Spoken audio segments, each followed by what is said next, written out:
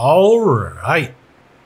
Now we're doing FreeCodeCamp, responsive web design, build a product landing page user stories, number 12. So when we click the submit element, the email needs to be submitted to a static page, specifically this one.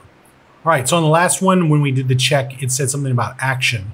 So we've got this HTML form action attribute, right? And on the submit, we're gonna send, it sends the form data to the file name, whatever, right?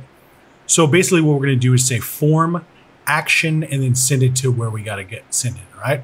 So inside of the form right here, right after the ID, we'll just say action.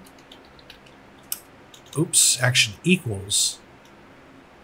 And then inside here, we'll paste this FreeCodeCamp link right here. So we'll get that, put that in here. And let's open up the console, come down here, run the test. Our email should have a name attribute of email. Okay, well, that's something they didn't tell us what you got to do. Let's see about that, because I know that's not what the next thing is.